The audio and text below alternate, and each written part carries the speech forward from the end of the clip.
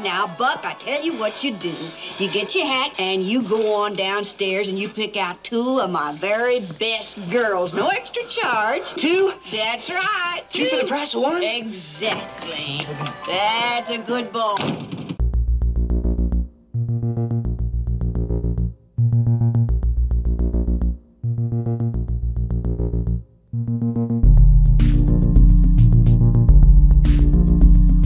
Everything is ready, my darling.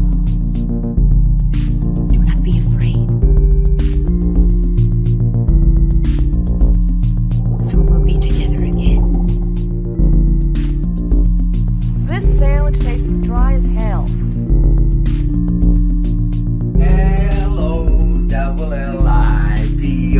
spells lollipop. Why don't you just go hand out parking tickets and leave me alone? Stick to something you know about.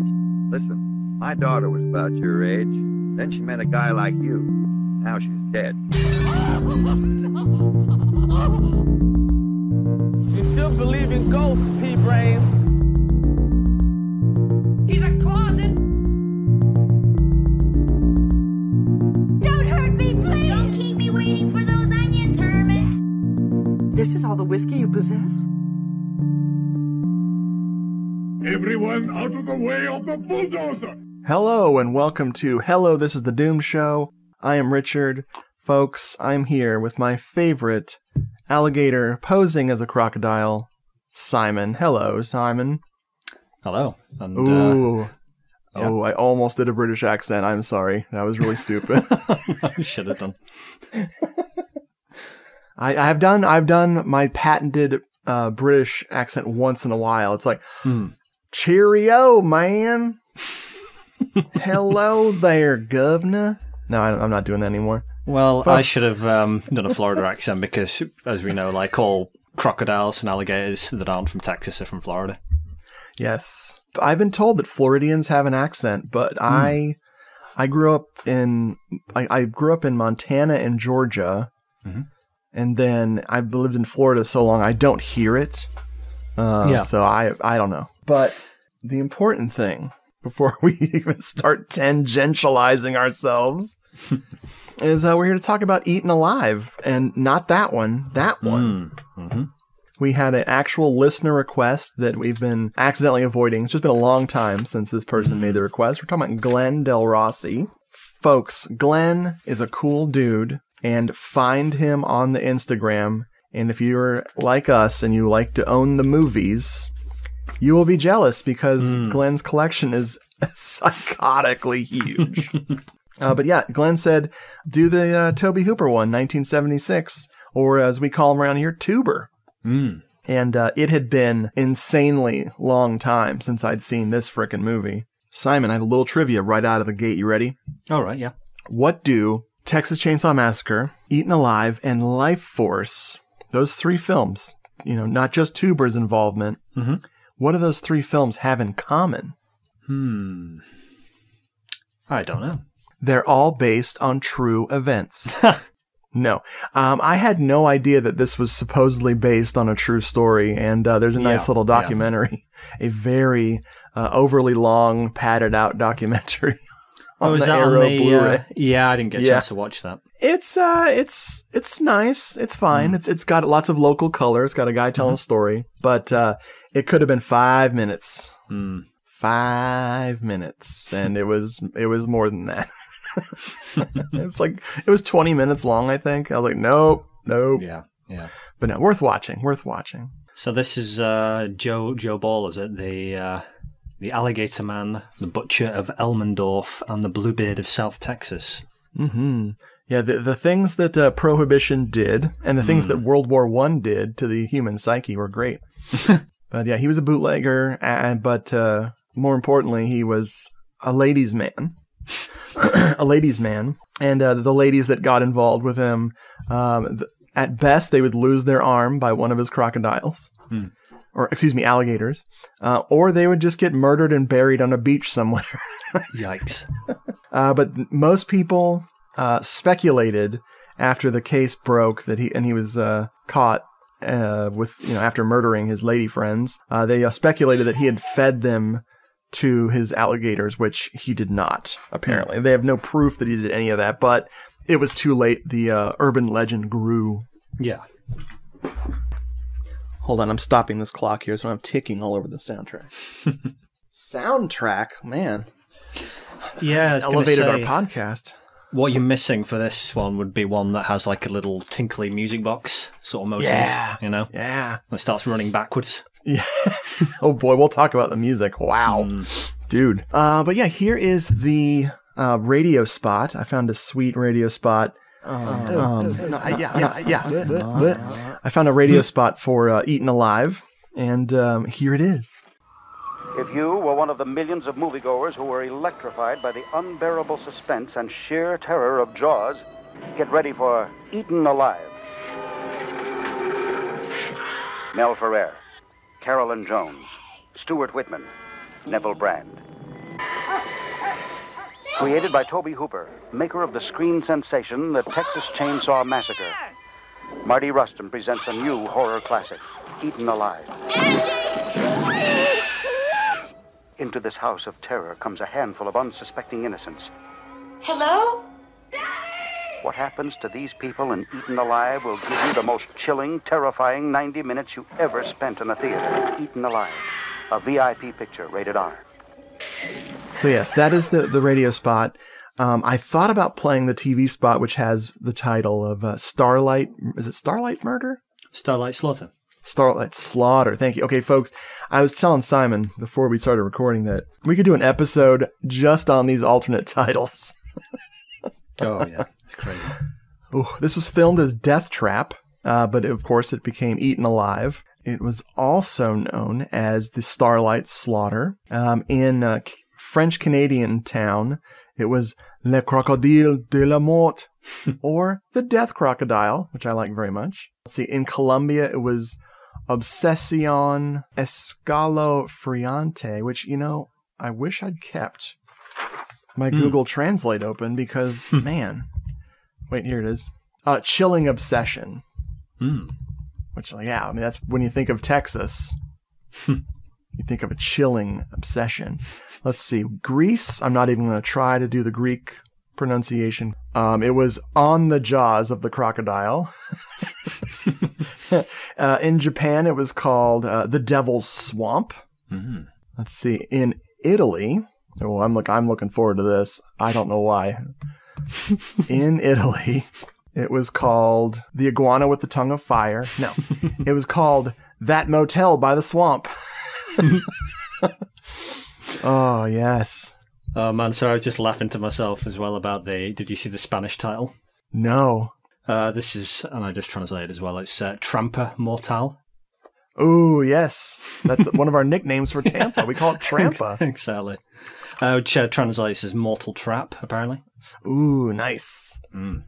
Of course, the alternate titles from USA, Brutes and Savages, which accurate. West Germany, it's Blutraus, which please just means blue trash, I hope. No, Bloodlust. Yeah, there you go. Hey, how often have we said Bloodlust in sync like that? Not enough. Not enough. Also, Legend of the Bayou, Murder on the Bayou, Horror Hotel Massacre, and of course, Horror Hotel, which that just brings up many other films that weren't actually called Horror Hotel. That's great. Oh, I love it. So I found a VHS, a good old British VHS, as folks who like the video nasties will know. This was a video nasty. And, oh wait, I did what you did. What's that? I pulled up the Italian one, the VHS. Oh, right, yeah. You were like, yo, dog, I pulled up the wrong VHS. And I said, I'm not going to make that mistake. And then I did the same thing you did. So here's not the British Umberto Lenzi movie, which I've never seen. When I finally reached my peak saturation of my pants, I mean saturation of cannibal movies in my pants, I did not watch Eaten Alive. I was just done. And I know it's more of a Guyana ripoff, like a Jim Jones ripoff. Yeah, but it's also cannibals. Yeah, I haven't seen it. I forget. It's either, no, I think it's Cannibal Ferox I have a copy of, and I've never watched that either. But oh Lord, Yeah, just because, I've heard some of the behind the scenes stuff and it's like, no, just, it's like watching Bloody Moon again the other day and that snake bit, it just always just kind of kills me a bit inside every time it happens. You think I should just skip past it, but, Web of the Spider, Antonio Margheriti, that has another snake killing in it. I'm like, guys, come on. Yeah, leave the snakes alone. But if you own the freaking Cannibal movie, I say just do it. Like, I'm glad I've seen Cannibal Holocaust, and I'm glad I've seen Cannibal Ferox. I will never watch them again. I don't ever need to see that again. And it's just I don't give a shit about humans, but dude, leave the animals alone. Oh, this is it, yeah.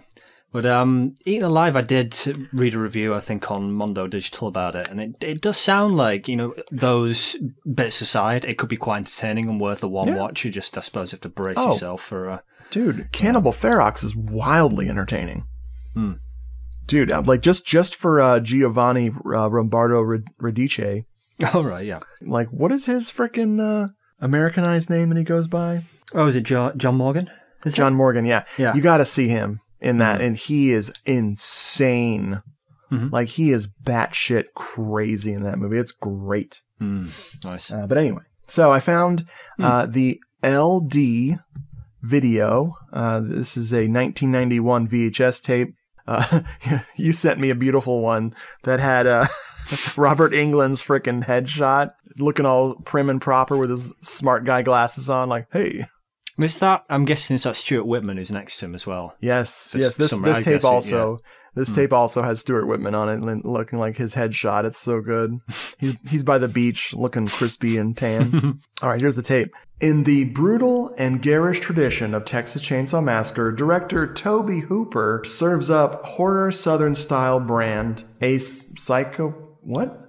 There's fake blood drops right on the sentence I'm trying to read. So I'm like, what? Serves up horror Southern style brand a psychopath. Oh, Neville Brand. Okay. Yeah. Neville Brand. They see, just use both names.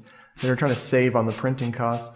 A psychopath who just happens to own a hotel keeps his pet gator on the hotel grounds. Guests who happen to upset the management become the next meal. With a lavish cast and spellbinding suspense and terror, Eaten Alive is a lurid and unforgettable spectacle. Yes.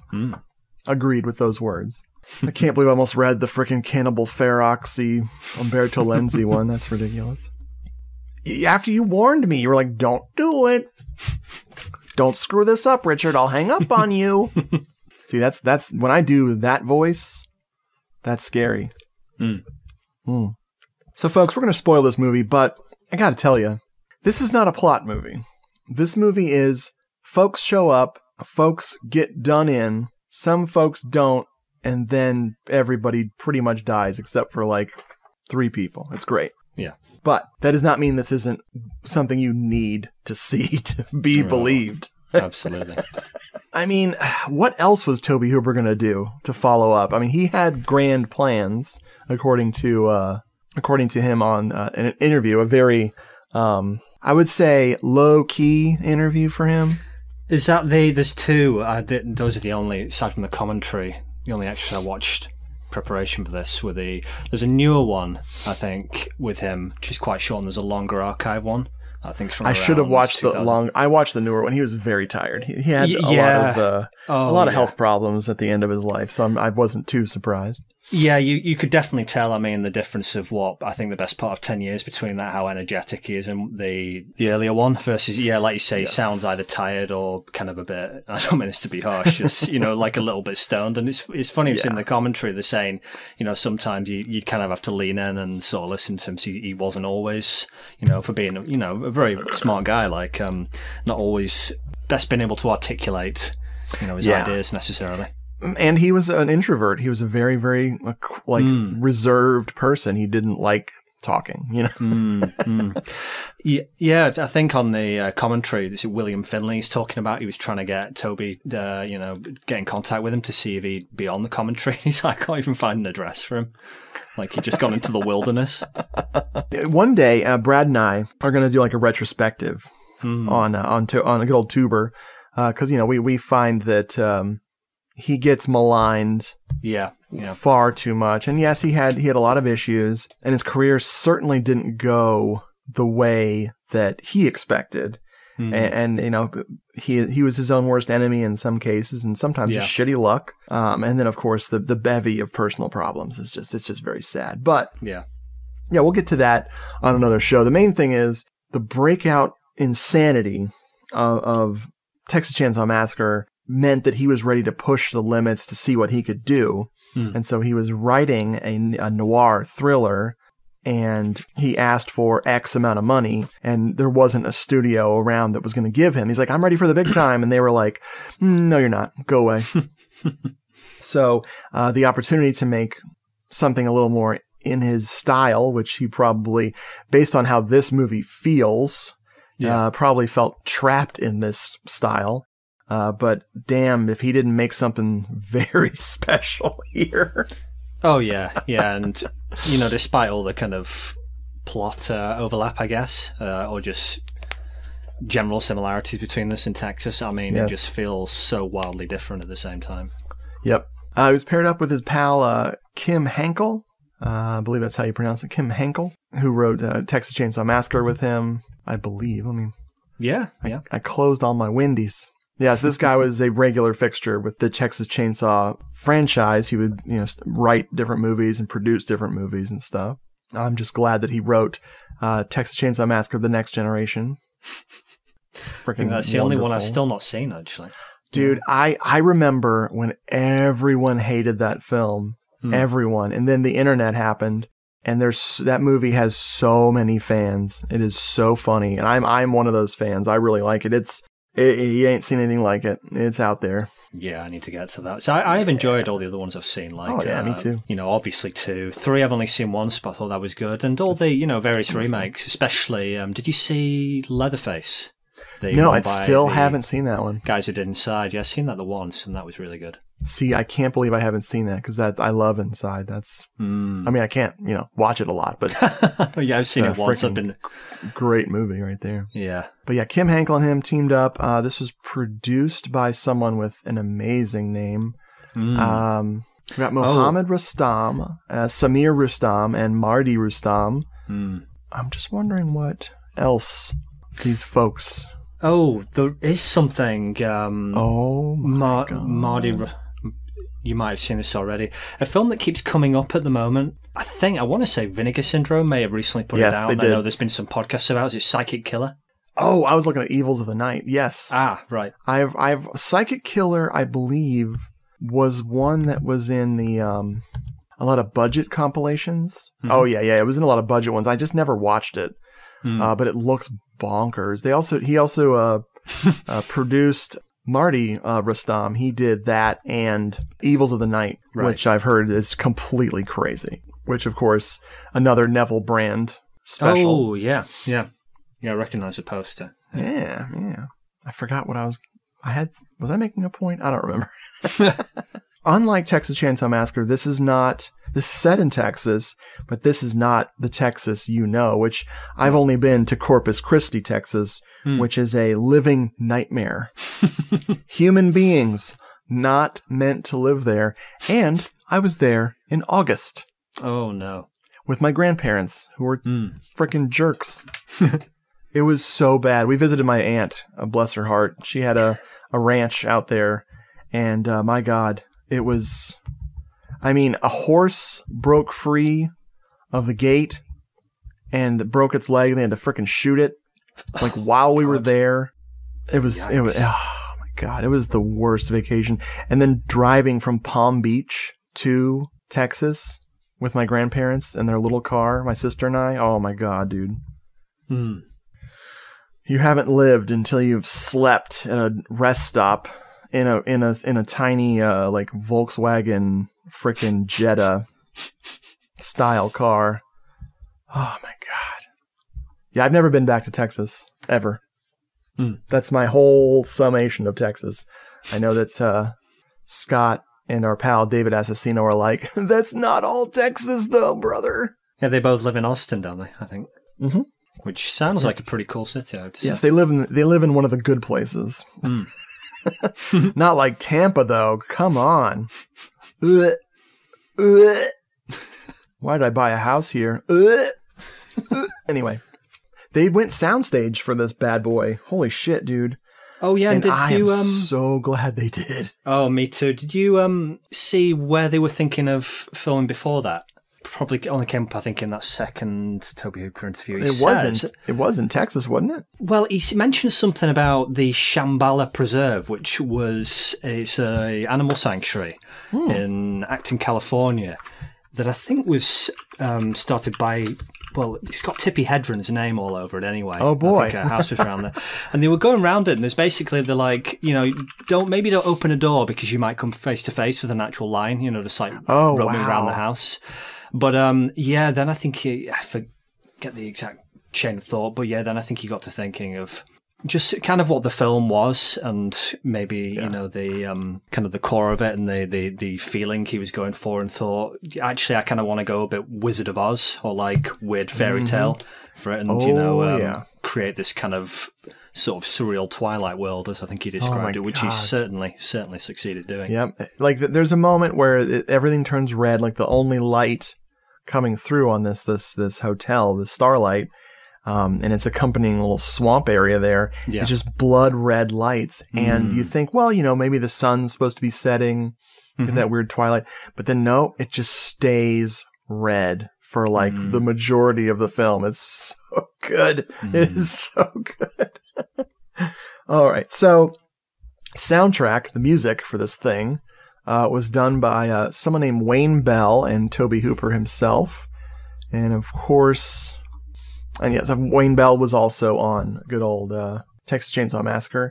And the music is just, it's like when you go to the music store and you go to the keyboard room and your eyes go right to the Moogs and go right to the frickin' Korg synthesizers. And you just run up and you start mashing them the keys with your beautiful swollen fat fingers. Talking about myself here, and you just start making every noise you can think of and pressing all the buttons randomly, and you get the score for Eaten Alive. Oh God, yeah. Except for all the reverse effects and all the, like you said, the clocks, music box or something. I think. Yes, music boxes and frickin' like percussion played in reverse, cymbals and like. Probably a tin can and a freaking drumstick, like just weird, weird sounds, and always affected. And it's a really unsettling score. Speaking of unsettling scores, this is totally off topic. I have Keith Emerson's score for Inferno on vinyl. Buy that. Yeah, dude, I don't know why it was like $12. There are a lot of copies of that about, so it does look quite cheap. Yeah, I think they overestimated how popular the soundtrack was going to be, and so it's really easy to find that on vinyl. And it's not scary to me. It is aggravating and like unsettling in the truest sense. I had trouble. I was cleaning the music room because, of course, as usual, whenever I have a music project going on. There's chords and guitars and keyboards. Everything's laying all over the floor. And so I put on that to clean, and I got that cleaning done so fast because I just wanted to get away from the music. And I love that score, but it is so obnoxious in a good way. Yeah. And it's supposed to be, but I know a lot of people don't like it, but Oh no.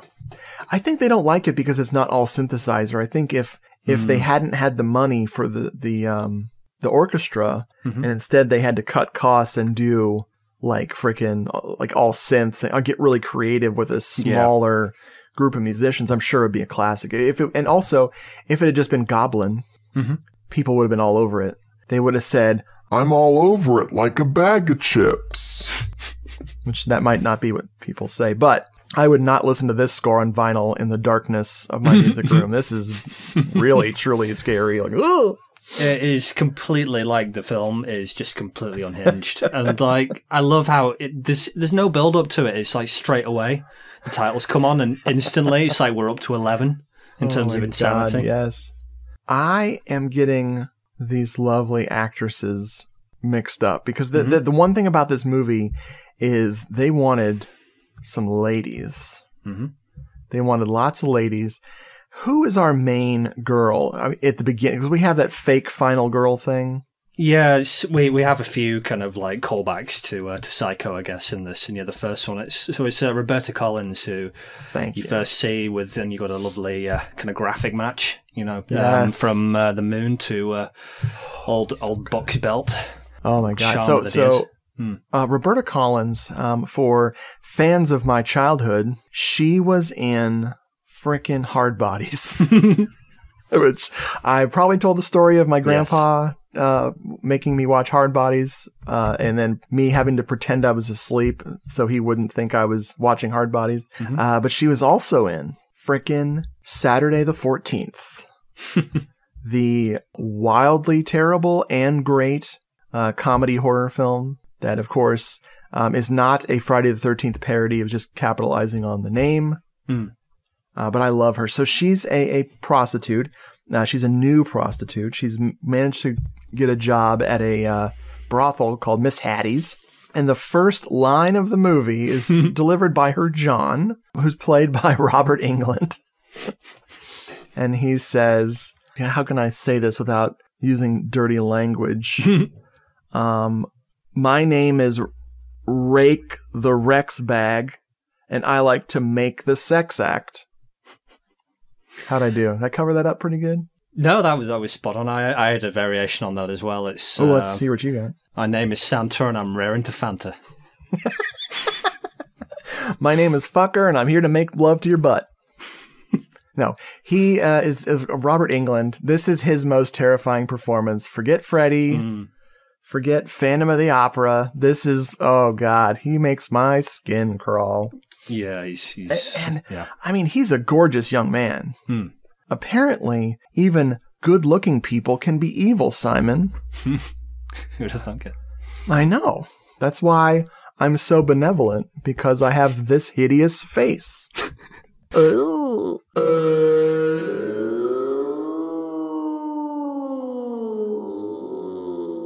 But yeah, he's proposing unwanted butt sex. He's trying to get to the end of Strip Nude for Your Killer at the beginning of the movie. Spoiler alert. Yes. But she does not like it, and she freaks out, understandably so, and she fights him off with a chair. And then the weirdest thing that's ever happened on film of any movie ever, Carolyn Jones of Morticia Addams fame and many other, she did a lot of frickin' weird movies after the Addams Family was over. Carolyn Jones is wonderful. She plays Miss Hattie, and Miss Hattie is the queen bee of this brothel, the madame. Simon, what did you think of her makeup when she first walked in the room, and were you scared? Yeah, I hadn't, until I was taking notes for this, ever really noticed this. God knows how. And maybe because, I got that new Blu-ray Dawn of the Dead, like recently I watched a few times, I thought the makeup kind of reminded me a bit of the zombies in that, actually. It's not as later in the film, when Mel Ferrer and, I forget the lady's name, come in, it doesn't look as kind of, bonkers. What the fuck, yeah. But, I was getting total Dawn of the Dead vibes off it. My heart sunk because on the Blu-ray, she looks dark gray or slightly black. I was like, oh, no. They're not doing a blackface, are they?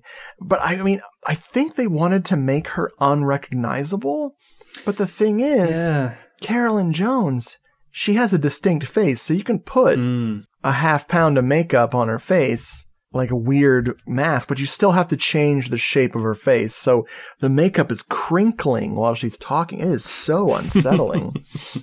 My only thing I could think of was like, maybe she had syphilis a long time ago and it chewed up her face. So she was putting like that foundation stuff that's like cadaver putty or something. She looks like a walking cadaver. Well, was that, what do they call it? Is that mortician's wax? Because that's it. Yeah, that would be kind of funny because there's, on the commentary, there's a good few people on it. One of the person who probably has some of the most interesting insights was Craig Reardon, who did, well, he's credited to doing makeup, but I think he said his only contribution to makeup in this was making up this girl's breasts so they would like match the rest of her body. Wow. Anyway, he mentions, I forget the guy's name, another guy who he had come in ostensibly to replace. It might not be on here. But anyway, yeah, he had been fired or threatened to, but in a bit of a canny move, he'd said, well, you need me because no one else is going to be able to match these makeups, which Craig Reardon's like, yeah, I don't really think that's right. But anyway, he managed to hang on by the skin of his what's-it, and yeah, it sounds like he was a fan of the old Mortician's wax. So, yeah, I think you were right there. Dude, I rebuilt my groin with Mortician's wax. Hello? So I was thinking that's funny as well, is it? Oh, yeah, was she... Yeah, Morticia as well, you're saying. Hey, look at that, Morticia's wax. I like that. And one final little simonicity, I guess, I had while I was watching this, taking notes this time. I got to thinking about, if you remade this later, would that have meant that you got Angelica Houston to play this role? And literally the second I thought that, somebody said, like, oh, yeah, we live in Houston. And I thought, oh, my God. Oh, wow, look at that. Plate of shrimp. Plate of shrimp? Yeah. Yeah. Oh my God, he's giving me Repo Man flashbacks. Oh my God, thank you. So Hattie kicks her out because, you have to do what Hattie tells you. The nice lady, believe her name is Ruby? She's this older black lady who works there, who's very kind, and she gives our pal Clara. Jeez. So yes, Roberta Collins plays Clara. Thank you, brain. She gives Clara money to go, and she recommends she go to the Starlight. Yeah. And I'm like, lady, you have just murdered someone. Yes, I was thinking about this. It's weird because she does warn her of like, don't mention where you're from. But it's like, Judd, he soon susses it out anyway, almost like he's psychic or something, or I don't know, she just got that look about it.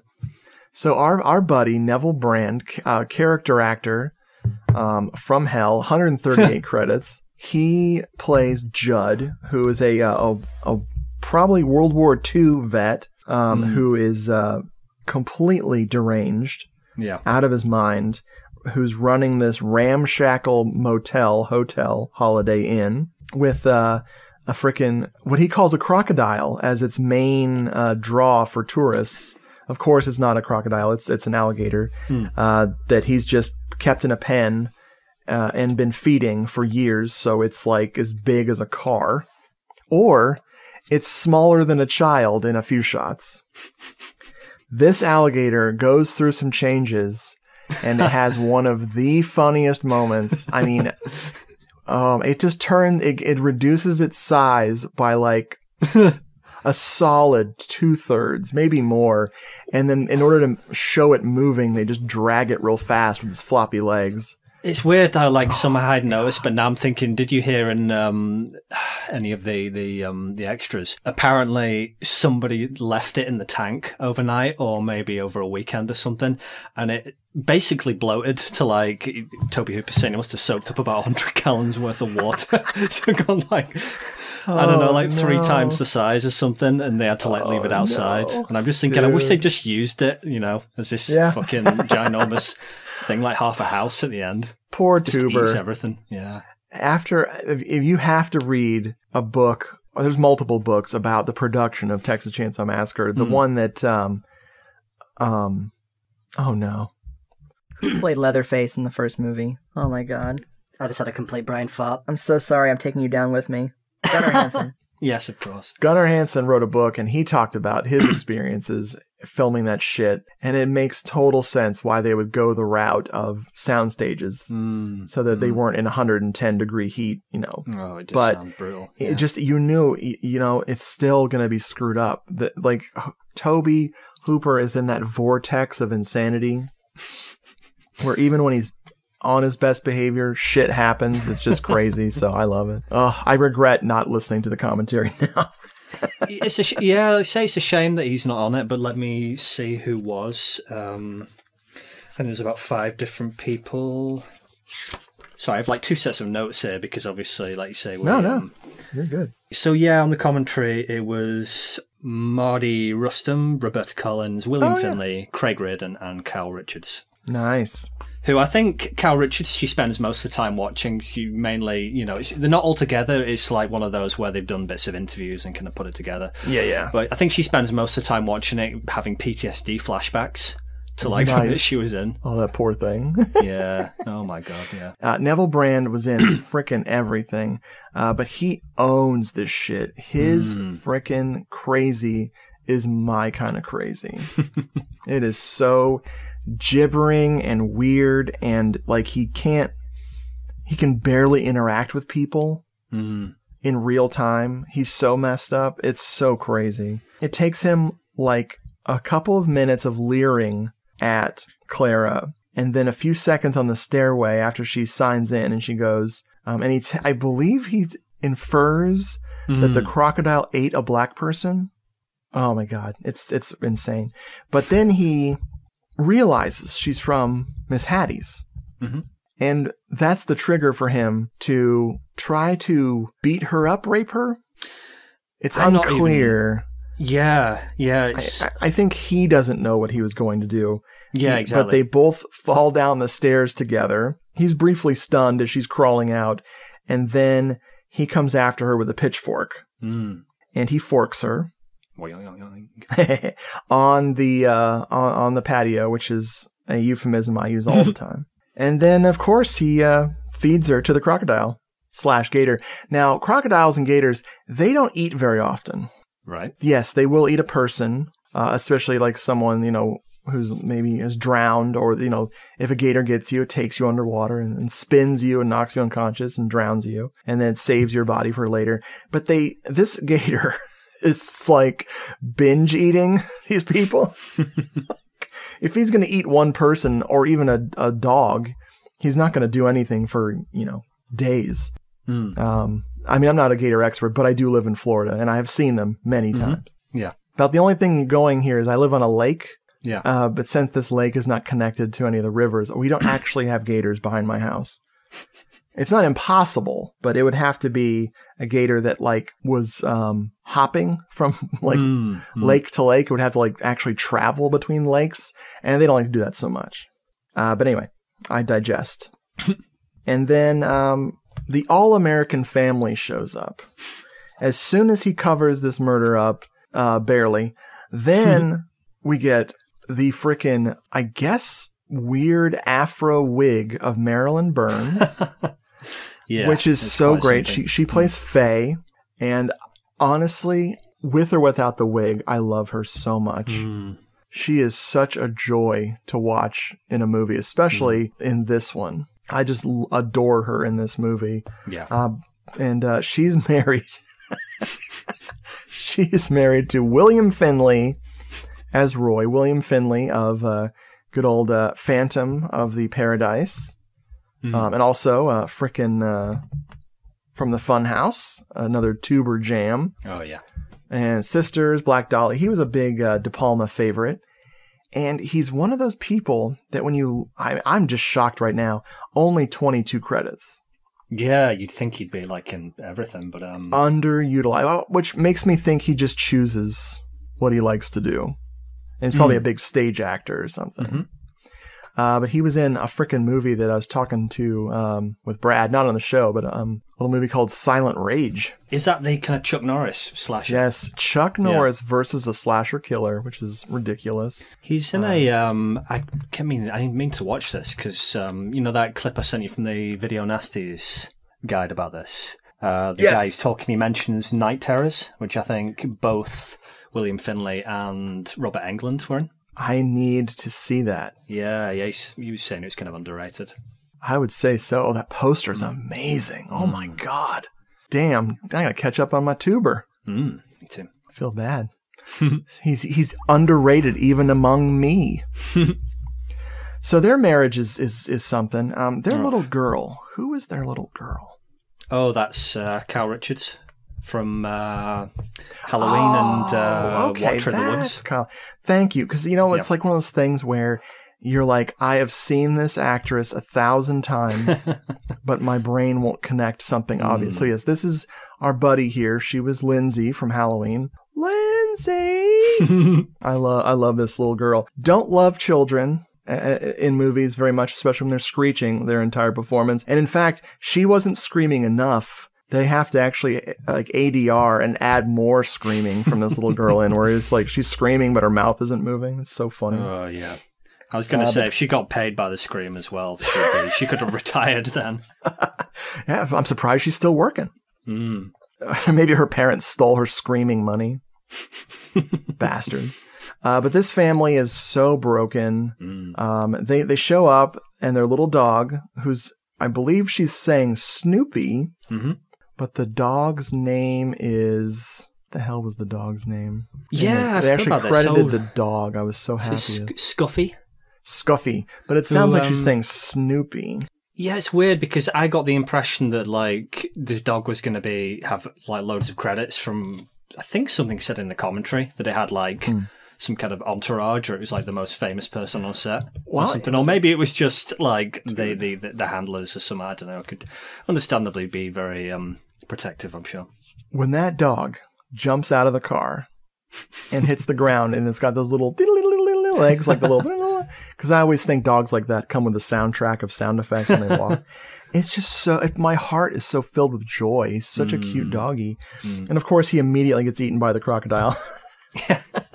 Which they have this poor dog swimming in this garbage moat that they have, or garbage pond, and this fake ass alligator is like holding on to it. It's so ridiculous. But our little friend, Angie, the little girl, she sees this happen, so she's traumatized. They manage to keep her from getting eaten by the alligator, and they drag her inside. Everyone's covered in mud and dirt and screaming and screaming and screaming. And then my favorite marital bliss moment happens where Roy is trying to comfort his daughter, and he's kind of a sociopath. Like, he's going through the motions of trying to be a person. Like, he's massively inconvenient. This is my theory. He's massively inconvenienced by this traumatic event to his daughter, so he's doing the most half-assed shit he can to try to comfort her. And when it doesn't work and his wife tells him off, then he does the "I'm crushing your head" thing. Oh, that, kind of psychotic sort of, I don't know how to describe it, pose where it just like zooms on his face. He looks like he's about to burst a blood vessel. You think it's part of the soundtrack, this high-pitched whining. It's coming from him as he's resisting the urge to kill his wife in front of the cameras. And then he has this whole diatribe about how bad he feels about the whole situation, but then he makes it about him. Yeah. And how he's watching his wife put out a cigarette. And then he's like, why don't you just put it out in my eye? Put it out in my eye. And then he's acting like his eyeball came out and is rolling on the floor. And he's doing this huge production, one-man show of him picking up an eyeball off of the floor. But none of it is anything because of her withering stare. Yeah. When he's trying to comfort and she gives him that look. I think I would lose it too, because that shit is just brilliant. God, what a weird... I want a whole movie of just these two characters. Oh, it's just like kind of acting masterclass, really, isn't it? And it's wild. Yeah, I hadn't thought until somebody mentioned it how Roy, he's kind of like a weird mirror of Judd in a way. They're just like both so all over the place. It's like even they don't know, I think, any 1/32 period to another, kind of what mood they're going to be in and how they're going to act. Yeah, and they're not good at like people. Period. No, like it's so Roy decides to do something. He runs out, grabs a shotgun out of his trunk, and he goes to kill the frickin' gator himself. And Judd is, of course, beside himself trying to stop him. And he shoots into the water and misses. And they cut to his wife and daughter. They're reacting to the gunshot. And she says, what does she say? Daddy's just off to slay the dragon. Oh, my God. But, of course, he doesn't slay the dragon. Instead, he gets frickin' attacked by Judd with a giant scythe, which is all over the artwork. So we knew this was coming. And then he gets scythed to death and then thrown in the water. And Judd pretends like nothing's happened and brings the bags up for Faye. Stanley Tools and Hardware have been helping people do things right for over 100 years. And today people are depending on Stanley quality more than ever. They're doing things themselves to save money. They're also discovering that doing things with your own two hands adds something to life that money can't buy. Stanley, we want to help you do things right. And making our home beautiful is doing things right. Stanley Tools Hardware and Drapery Hardware. We want to help you do things right. We have met Mel Ferrer. So Mel Ferrer is playing Harvey Wood, and he and his daughter, Libby. Yeah. Libby. Libby Wood, yeah. Kristen Sinclair. This woman is stunning on camera. The camera loves Kristen Sinclair. Oh my God. I've got to ask you something. This is another kind of weird connection to the Umberto Lenzi Eaten Alive. Now, I know that Mel Ferrer, I'm pretty sure, I've got to check this now, he was in that, 4 years later. Yep. Now, what I find even weirder than that was, for some reason, whenever I look at Kristen Sinclair in this, my brain makes me think of, is it Janet Agron? Is that how you pronounce her name? Yeah. From City of the Living Dead. Now, this is where, like I say, it gets weird, because I think she was also in Eaten Alive with Mel Ferrer. What? Yeah, dude, that is a good call. They do have quite a bit in common. Their faces are very similar. Wow, good call. Yeah, thank you. So they're looking for Clara. Mel Ferrer is Mr. Patience. He is how I am all the time with people, where I'm so stressed out I look like I'm about to have a coronary. Oh God. No, I'm not really. But he's, oh my God, Mel Ferrer, legendary actor. Him going to Italy was one of the best things that happened to Italy, because he brought this real classical Hollywood thing, even when he probably did not give a flying fuck about the movies he was in. Yeah, but he never acted like he didn't give a fuck. Oh no, he's a total pro. Yeah. He was in The Antichrist, one of my all-time favorite Exorcist ripoffs. Good old Alberto De Martino joint right there. Love it. But so they go to the hotel and they're trying to find Miss Hattie's, and don't say Miss Hattie to Judd. It all goes to hell. But they go off and they get the sheriff, and then we'll get back to them in a second. But first, not knowing her husband is dead, Faye gets her daughter to calm down, and then she goes to, you think this hotel's nice, wait till you see the bathroom. She's in the creepy bathroom getting ready to take a bath or just wash her feet and legs. I'm not sure what she's doing. And Judd just bursts in and kidnaps her and ties her to a bed. Oh, well, first he puts the shower curtain over her head and starts slapping the shit out of her. Then he tries to kill the kid by chasing the kid under the house once he's, securely tied up Faye. And man, he is trying to murder this kid. There is no ambiguity to what he's going to do to the child. He's chasing her with the frickin' scythe. And of course, she goes into the house where, if we went through the whole saga of this little girl under the house, this show would be 13 hours long. It is ridiculous how long she spends under this house and how much time. A little too much time is my one criticism of this movie. They spend way too much time on this little girl. Yeah, it's weird. It's you try and lay everything out that happens in this film in a kind of linear fashion, and it would seem like it would be really, really long. But once it kind of gets going and you have all the different threads weaving in and out, it does kind of move pretty damn quick. Yeah, totally. So Mel Ferrer and his daughter, they go see the sheriff, which is yet another character actor. Frickin' Stuart Whitman. Good Lord. This guy is basically a walking bottle of human stagger, a walking bottle of human swagger. Dude, 189 credits, TV, 70s TV, 80s TV, movies. He was just a great freaking dude as far as dependable, I'm always the same in everything guy. Yeah. A little bit of trivia. I think, Tobe Hooper, he says that he gets a bit confused as, I think Tobe, sometimes dead, bless him, not that I can talk. He said at first that he thought Stuart Whitman was the best man at his last wedding, but he's like, oh, no, he was just, he signed the register or whatever, as a witness. Still, yeah, like you say, dependable, Hey, I was there. He probably was playing multiple roles. No doubt. But he may have been the bridesmaid. Never know. But yeah, he's the sheriff. He's the, look, this is my town. We're cool. Nothing going on here. We're good to go. You want to go to Hattie's place? All right, come on, let's go to Hattie's place. And it is, oh my God. I wrote in my notes, at Hattie's place, Miss Mona ain't nowhere to be found. And so Shout out to Best Little Whorehouse in Texas fans out there. Oh, right, yeah. In 1 week, Burt Reynolds. Woo! Dolly Parton. Ta-da! And Charles Durning are breaking all the rules. Come on over here and give me a little lip lock. It's the Best Little Whorehouse in Texas. Parental discretion advised 1 week from tonight. Have you seen that? No, I haven't. Oh, my Lord. I was thinking about that because I think on the on the artwork, which I think on the Blu-ray, which I think someone's taken for some promotional materials, it says the best little horror house in Texas. Yes, absolutely. The re-release probably capitalized. That's so good.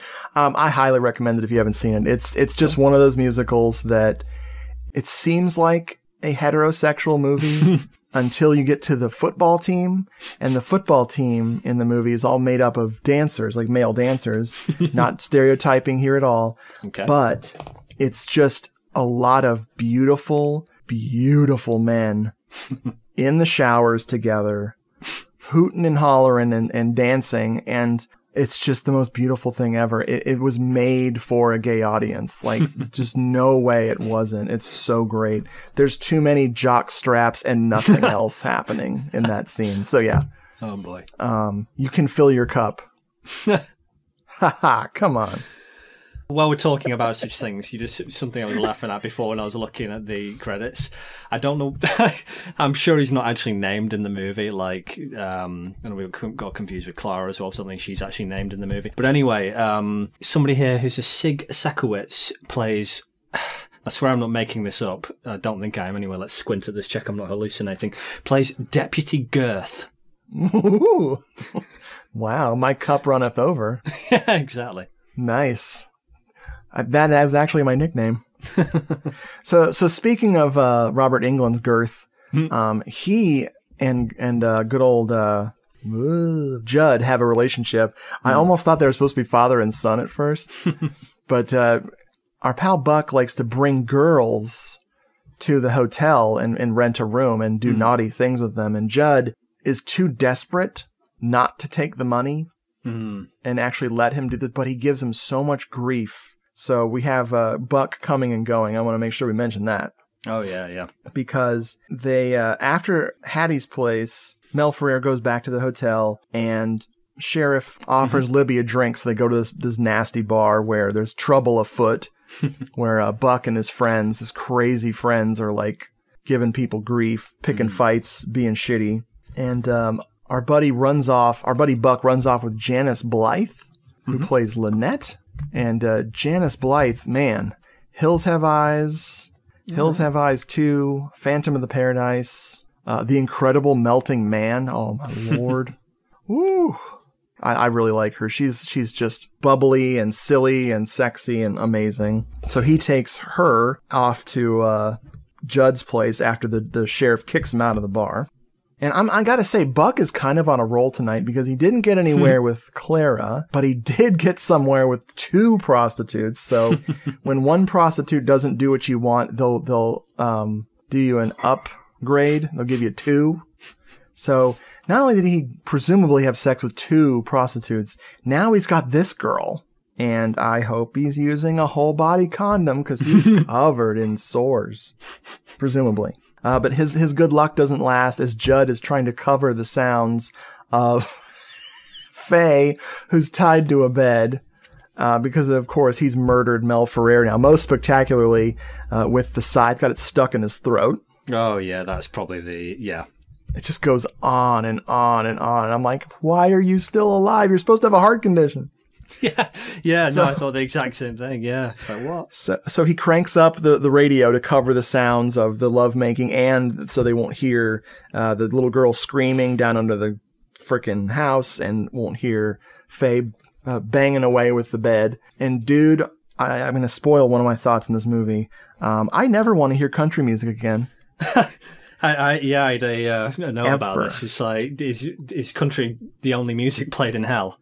Yes. You know, this movie filmed in hell, soundtrack by Country Hell Band. I think the only respite from that we have is like a bit of mariachi music or something. Yes, they play some wonderful. They switch it up, and my brain is so fried from all the country that I had to struggle to hear what kind of music they'd switch to eventually. But sure enough, our pal Buck, who likes to make the sex act, he gets too curious and angry because of the loud radio, and he ends up getting gotten by the gator. When that happened, I swear I should have gone and rewinded this to check, but I could have sworn I heard the Wilhelm scream, but I think it was just Robert Englund. Dude, oh my God, I would have cried laughing. I love that freaking scream, as you know. Yeah.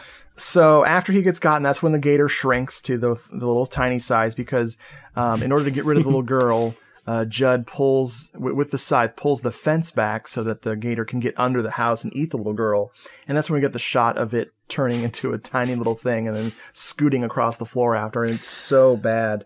I wonder if all this like size disparity is further compounded by apparently Cal Richards says she was kind of, I think, as you can imagine, especially with like, you know, being chased by Neville Brand. And, you know, even like the adult characters, because he was, you know, apparently really, you know, so inhabiting the role and just so. Of course. Gotta go method. On the edge. Yeah. Yeah. I think where she'd kind of hit a limit was like there were meant to be live rats under this bit, and the mother had just seen that she was developing like a bit of a nervous twitch, starting to kind of act up a bit, and it's like, I think we need to keep an eye on her, and it's like, no, she's not going under there. But she'd been looking at the makeup lady or something, and they had another costume or something that she was able to fit into, apparently. So yeah, it's like a makeup girl. I guess been very short, some with a wig under there, apparently. Holy shit, that's brilliant. Yeah. The finale of the film is when our pal Libby, whose name I finally remembered after an hour of talking about it, Libby shows up just in time and hears frickin', while Judd's under the house, she hears Faye struggling. And after her totally gratuitous nude scene, she gets back in her dress and then she manages to rescue Faye from the bed. And then Judd springs upon them, and there's a bunch of chasing and screaming, and he nearly kills Faye by slashing her leg. And then the little girl, our pal, is trying to climb on the fence, and she's hanging upside down, dangling over the gator, and frickin' Libby shows up trying to take her down from this precarious position. Sheriff shows up, everyone's screaming, and then, of course, Judd ends up eaten by his own gator, as we knew would happen at the beginning of this frickin' movie. And then all is well. Everyone's happy. Faye is released from her psychotic marriage. And absolutely nobody's traumatized. No, dude, especially not the actors. Especially not the young child actor who was like remembering Michael Myers fondly. Oh wait, this is before Michael Myers. Yeah, no, she does say God. that. She does say that. It's like the vibe was different with this, you know, like Halloween. It's like she didn't even realize it was a scary movie until she saw it, and she, you know, she's hanging out drinking like Coca-Cola with, you know, fucking Michael Myers and playing games with him, and so Jamie Lee Curtis is lovely, and this is like, I'm having to be chased around by a possibly really psychotic World War II veteran, you know. Oh my God, we didn't even go into his whole like wooden leg thing. Oh yeah. He has a wooden leg. Frickin' Roy shoots him in the leg and he screams and acts like he's in pain, except he wasn't, because it was phantom pain. That leg was lost in the war. And then he does the powders, those frickin' those headache powders that they're not, I mean, they are a drug, but they're not like something that I would say, because my friend takes them. Yeah. He says they're the fastest working way to cure a headache is to take these powders. But according to the trivia, the oldest man in Texas, this real person, one of his claims to fame of why he had lived so long was snorting those powders. Yeah. Which I'm like, why would you snort? Like, I know, I guess cocaine, you don't eat cocaine, but you could. Yeah, I don't know, dude. It really threw me, this. I mean, I think the main thing that does, that made me think it would be like speed or something, and before I was like looking into all this, when he says BC headache powder or something, is that Bud, I'm sure that's what he brings him when he like, he's trying to sort of, I'm sure he gives him a packet of it or something when he, you know, he's trying to sort of bribe him to, you know, to get a room later. Oh my God, it's so good. It's so good. And then his wooden leg is what floats up to the surface. Oh, yeah, the very final shot. I love that. And now you kind of got the moonlight or whatever, sort of twinkling on the water with the music. You know what it would have been better? Mm-hmm. A little title card that said 2 weeks later. And it's just the alligator crapping out that leg undigested. Like, ooh, yes. Ooh, I can't move that leg. Yeah, that would have been the perfect. You don't get them in every movie, but where you get like a little 5-second post-credit like coda or something. Yeah, that's an alligator's butthole. Yeah. Yeah. In fact, Hollywood insiders, they call that the alligator's butthole. That I'm really great. I'm on a tangent here. But yeah, so that's the movie. Let's talk trivia before we get to how much we obviously hate this movie.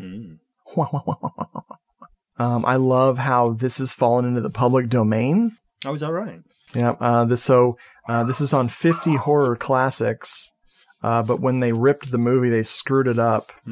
And near the end of the movie, it switches to the menu. So on 50 horror classics, this is actually a trivia someone contributed. It supposedly goes back to the menu and you can't watch the end of the movie, which I love. What?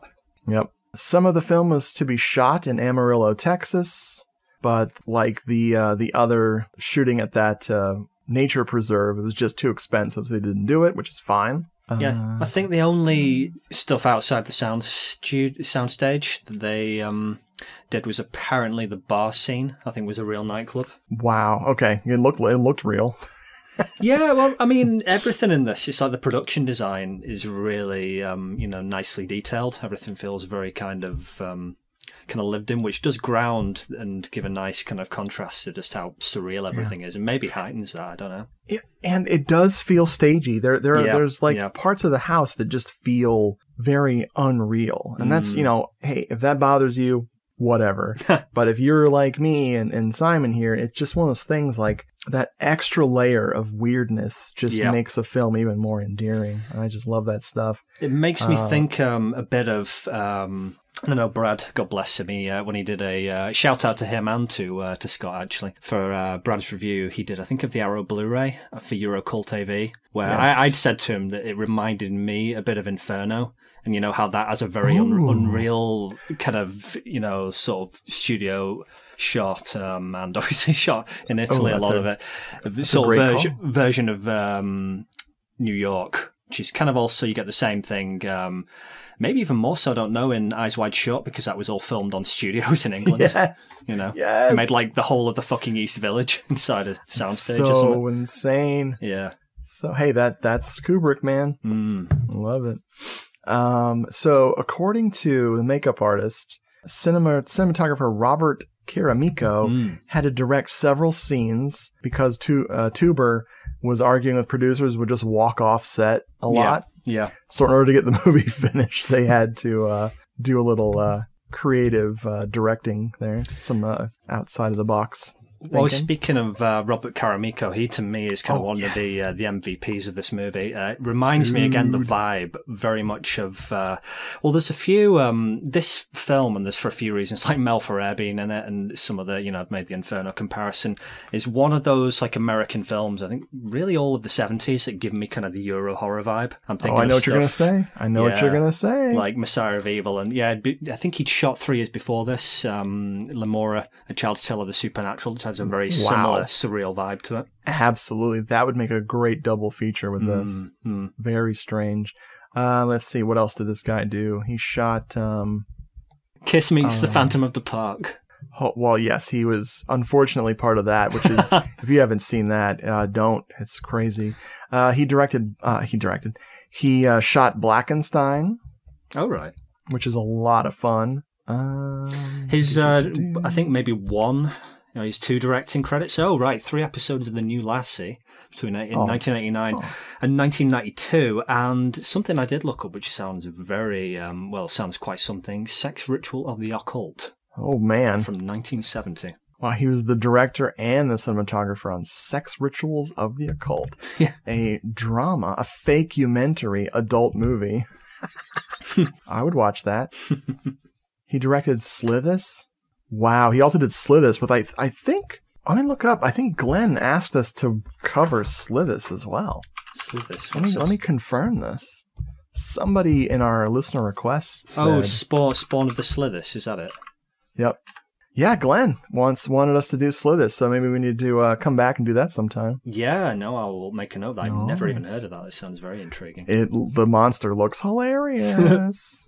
I don't even know what it's doing on the cover. Oh my god! I love that I brought up the trivia about the DVD failing. I think that's like trivia I am like personally really into. Like, folks at home, you want to know how boring I am? There you go. What else you got as far as wonderful tidbits? Oh, there was one thing I was going to say. We got a lot of lovely sex fog in this, sort of adding to the atmosphere. And I was asking myself, it's like, what exactly is in the swamp? Is it bong water? There's a moment where I think somebody's cigar smoke is hanging in the air, and I'm like, oh my god, it's gorgeous. Yeah, I think so that's gorgeous. Making Mel Ferrer kind of cough a bit as well, bless him. Yep. Well, yeah. I mean, they're disgusting. Oh, yes, of course. This was a video nasty. Yes. It passed the theatrical release in 1978, but when then Vipco put it out in 82 under its Death Trap title, it became a video nasty to be prosecuted under the Obscene Publications Act. Yeah, that was on the Section 2 list, which I think it was a Section 2 list, which means it was not actually prosecuted, but it was still one of the notorious ones. And I found it funny when I was looking for that clip to send you that the film that appears before that, so obviously it's all alphabetical, is Dead and Buried. Again, with our pal, Robert Englund, which again is another film, but that's a bit later, that slightly gives me the Euro horror vibe. Totally. Oh yeah. You know, that's a classic episode. Brad and I did Dead and Buried a while ago. Check that out. Love that movie. And that's one of those things that Dead and Buried, it does have its excesses. Yeah. Because the studio demanded more gore be put in, and the gore scenes are of course ridiculous, and the director hates them, which is also ridiculous to me. Yeah. The movie is so wonderful, but it feels like a prestigious, wonderful film that affected me emotionally as a kid. Like, I didn't remember the gore. Yeah. I remember the movie being very, painful. Yeah. Like emotionally. And so that's, I think, that Mary Whitehouse, one of the greatest, smartest people of the 80s. What a wonderful woman. This film was cut by 25 seconds when it finally was released in 1992. And then it wasn't until 2000, 24 years after it had come out, it was released uncut on DVD. Holy shit. Ridiculous. Oh, wait. Oh, right. No, it's okay. Oh god, we're coming full circle. I was looking at a trivia page, and two things at the bottom here. I was like, what the fuck? Said it frequently rained in Sri Lanka during the shooting of this film, and below that, product placement of J&B Scotch whiskey never lasts. And I was like, what? And then it's like I realised I was looking at the 1980 Eaten Alive ! Trivia page. Oh, no, I was watching. We were watching Rest in Pieces last night, and they had a very prominently featured bottle of J&B, and I'm like, oh, this is a Giallo. Oh, yeah. You know it. Well, let me also, one more thing.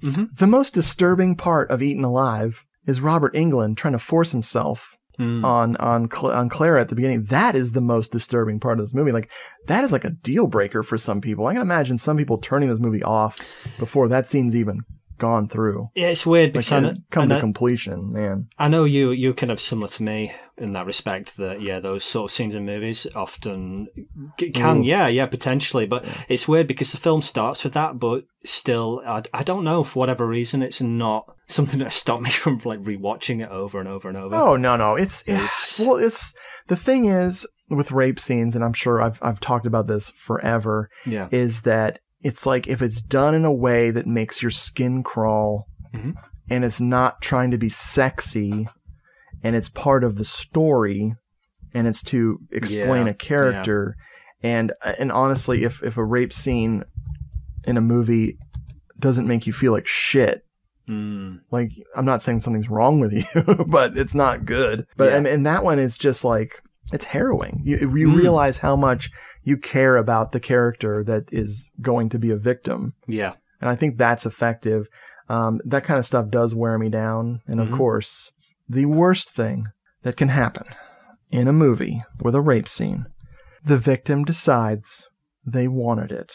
The victim gets into it. And I'm like, that is a cinematic crime. Yeah. That is, or worse, the rape happens and it's like nothing happened. The character doesn't change, which is why I never watched the European cut of Tombs of the Blind Dead. Oh, right, yeah. Love Tombs of the Blind Dead. Saw it when Elvira showed it back in the 80s. I've loved it ever since. Got that freaking DVD. I was like, oh, a European cut? Oh, no. Oh, yeah, I just remembered. Character, I believe, not only does she resist at first and then gives in and lets it happen, if you take it out of the movie, it doesn't affect her character or her relationship with the guy who raped her in any way. Yeah, it's just completely. Yeah, I mean, yeah, gratuitous is no other word. Hate that shit. Yeah, there's a couple giallo movies too where that happens, where the victim gets into it because they were just dressing sexy they deserved it, kind of bullshit. And I'm like, like I am the Scream painting. Yeah, but I'm shoving both my hands up my ass and ripping my freaking heart out so I'll die faster. Probably could have gone through a different orifice, but anyway. No, I yes, thank you for letting me ramble about rape scenes. Not at all. Maybe last bits of trivia. One thing, the croc alligator, I think, yeah, same as a croc. Whatever. Was provided apparently because part of the genesis for this was they'd watched Jaws and thought, we want to do something like that, but with crocodiles. They'd got it apparently off a guy called Robert A. Matte, who did the special effects on Jaws. And yeah, like the shark in Jaws, apparently this fucking thing never worked. And I've already told the story about it being, it's gaining some weight and all of that. It's, but yeah, it was on, how was Tobe Hooper describing it? He said it was like a little child's duck toy or something, like on wheels. And I've seen some behind the scenes, things of it. It's all like on tracks and stuff, basically, little train tracks carting it around. So cute. It does, yeah. That's how I move around my house. I'm only on tracks. Oh God, I need some at this point, I think. Jeez. Was there anything else? And that's as always what I'd say with these things. It's like if you love this film, then yeah, again, Arrow Video. They got, if you don't have it already, they have you back for just stacked extras and absolutely. I feel really quite blessed that first time I actually ever saw this film was I just bought it on a blind buy on the Blu-ray. I'd never seen it, apart from the. I think my introduction to it probably was that Video Nasty set where they're talking about it, and the trailers on there. But that was like years before it ever came to HD. I remember renting the tape when I was a kid. Yeah. And then being just, what did I just watch? What? And then not seeing it again until the DVD era. And then just randomly upgraded to I want to say I bought the Dark Sky Films DVD. Yeah. And then out of nowhere, I just never watched it. I had it and I never watched it. And then for some reason, as soon as Arrow put out the freaking Blu-ray, I just upgraded and I still didn't watch it for years. Like this is probably for this episode, my first viewing in, God bless America, at least 15 years. Oh, wow. It's been a long time. Yeah, it's one of those movies I love, but I don't break out very often. It's like Texas Chainsaw Massacre. You've got to be in a certain frame of mind to be ready for it. Got you. Before we talk about how we feel about it, though, I do have a joke from my dad. Okay. So my dad told a joke. I'm going to change the characters to bless my father's heart for telling me the more colorful version of this joke. So let's say, for purposes of this episode and for the future of my great country of America, two rednecks are sitting on a dock in Florida, and they are listening to the mating calls of alligators because, of course, it's summertime. And they're drinking, and one says to the other, "Hey, man, what's meaner, crocodile or an alligator?" And his friend thinks about it for a minute. He's like, "Well, I gotta say, it's I believe it's meaner than both of those is the crocagator." He's like, "Man, what is a crocagator?" He's like, "Well, crocagator is an alligator on one end and a crocodile on the other." The other's friend goes, "Whoa, that's crazy. How does he shit?" And he says, "Why do you think he's so mean?" Get it? Because he can't poop. Yeah, my dad told me that joke. Nice. Oh, man. Wow, it really sucks the air out of the room. No, it's okay. But I told it. So, You Simon, yeah. Can you recover and tell me, how do you feel? How does this movie make your crocagator tingle? On a scale of... on a scale? Yeah, no, we'll call it, it's like a 10 or 11. I mean, this movie to me is quite possibly tied with The Funhouse as my favourite Tobe Hooper film. Although, it's hard to say, it's like the more I rewatch all of them, I mean, again, Texas Chainsaw is like Natch.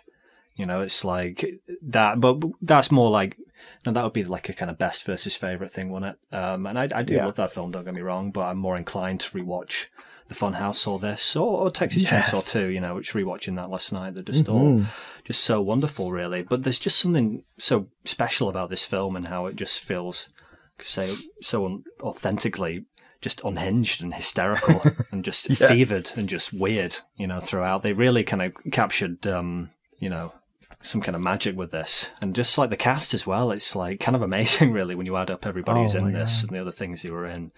Slam dunk, totally. Oh, for me, I gotta say, I love this as well. As I was saying, I don't reach for it very often. But I think this is probably, through circumstances and the way it turned out in the cast, this is probably one of the weirdest films of the 1970s. Oh, God, yeah. It's really, really, really weird in all respects. This is a chaotic spectacle. Yeah. The soundstagey shit is wild. The performances, especially, and the music combined with those performances, make this feel like the entire set is just soaked in kerosene and it's about to go up at any second. Like, it just feels like this ramshackle insanity and it did fall apart. Like, it fell when the director storms off the set and somebody behind the camera goes, "Keep filming." Like, that means it has broken. This is like a total freak fest. Like, I am surprised, like shocked that this didn't go more funhousey and have like a weird, like a little person character show up or a former circus clown who happens to live in the bathroom.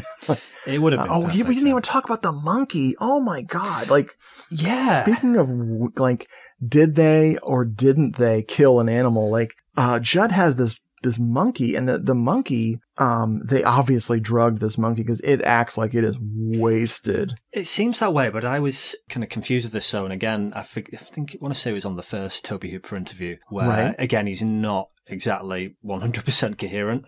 Again, I'm not judging. Where he says something about like this monkey just like knew its time was up or something. It's almost like he was implying that it like gave up the ghost, in the film.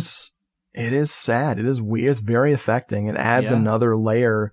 If that monkey just croaked, hey, that doesn't make me happy. No. But they didn't do it. It doesn't seem as though they did anything egregious. No. It's like those freaking cats in Umberto Lenzi. Speaking of animal murderers, Umberto Lenzi doing drugging those cats. Oh yeah, for 7 bloodstained orchids. Yeah. And you're like, please God, let them have survived their big scene. Oh man, that's awful. Yeah, and that's my favorite giallo. I hear that. No, I know what you mean. Every time I see that scene, like you, and I'm sure you even more being a cat owner, you're like, just Lenzi, just why? But dude, it's funny. My cat knows we're talking about that scene. She just attacked my chair while we were sitting there. Like perfect. Represent my people, motherfucker. Oh no, the cats of Ulthar are coming back, are they? Yep. Yeah, she flew in on a cloud and frickin' ate an entire regiment of alien soldiers that were trying to kill me. That's right. I've read Dream Quest of the Unknown Kadath. Thank you. I've started like an audiobook of that a few times, but I've just I will get to it eventually. But was it read by frickin' Werner Herzog? Sadly not. That would be perfect. Can you imagine H.P. Lovecraft read by Werner Herzog? I can't even do a Herzog impression, but that would be brilliant. Oh, indeed. A couple of your comments, so they just reminded me of like one quote I think from the second Tobe Hooper interview where he summed it up as a carnival of insanity. I just thought that that hits the nail right on the head, doesn't it? See, I love him because he's like, you could tell he wasn't happy with how things turned out, but he's willing to look back on it and hype it. I love that. Yeah, it's so good. Totally. I think you mean Toberly. Yeah, perfect. It's a crocagator. How does it poop? Hey. Well, Glenn Del Rossi, our friend of the show, thank you so much for picking this movie for us to talk about because it's wonderful. Thank you. We'll figure out the Slithis situation as instead of the spawning of the Slithis, it should have been called the Slithis situation. And Simon, thank you for freaking hanging out, dude. Oh no, always a pleasure, man. And sorry, that's one last thing I was going to say. So we a little peek behind the curtain. We kind of deferred recording this because I know you weren't so well a few weeks back, and I was thinking, could you imagine if you'd watched this movie back then in your kind of like fevered state? Ooh, yeah, that second dose of that Pfizer, man, it gave me all the thrills of a flu, but without it going into my sinuses. Like, so I was just super disoriented and teeth chattering, fever and chills. Yeah, I should have been like insisted that we recorded, not the following morning when we were going to, but that night when I was like freaking out. That would have been great. Oh man, we'll do an audio commentary while I'm under the. Under the influence of Pfizer. Folks, please take care of your monkeys and your dogs and your cats and your gators. Your crocodiles. Don't let your gators grow up to be crocodiles or whatever. Especially not crocodiles either, because they need to be able to poop. God, no, they can't shit. So constipation that will drive you psychotic. See, that's the problem with the human centipede. It should have just been two people connected at the butthole. We gotta go. Folks, bye. Bye.